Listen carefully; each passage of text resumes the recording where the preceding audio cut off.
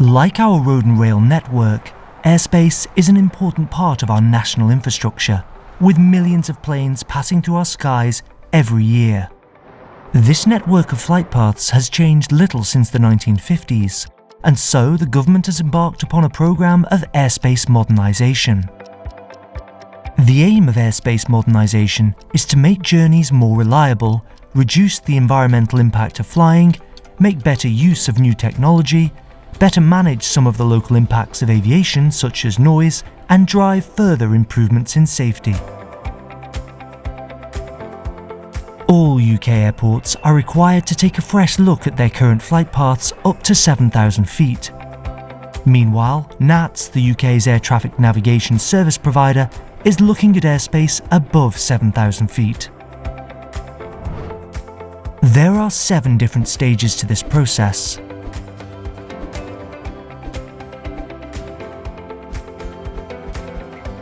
London Stansted Airport is currently at Stage 2, Develop and Assess. We have completed Stage 1 by submitting our Statement of Need, which sets out why we believe changes are required, and establishing a set of design principles which are high-level considerations used to guide the development of our route designs. The Civil Aviation Authority assessed the work completed in Stage 1 and gave their approval for us to proceed to Stage 2.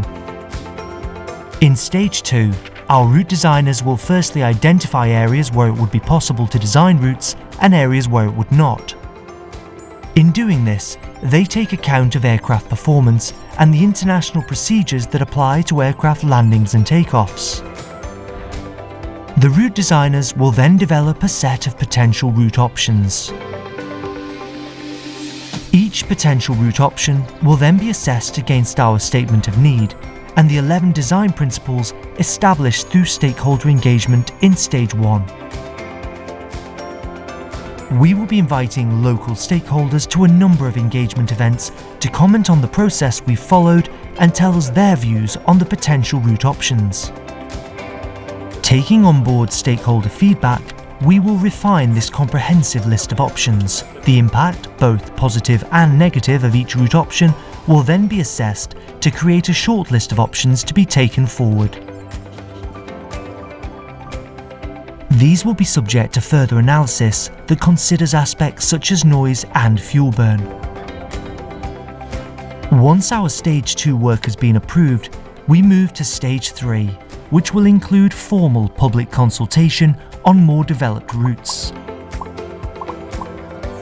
To find out more and to keep updated, visit our website www.stanstedairport.com/future airspace and CAA's Airspace Change portal.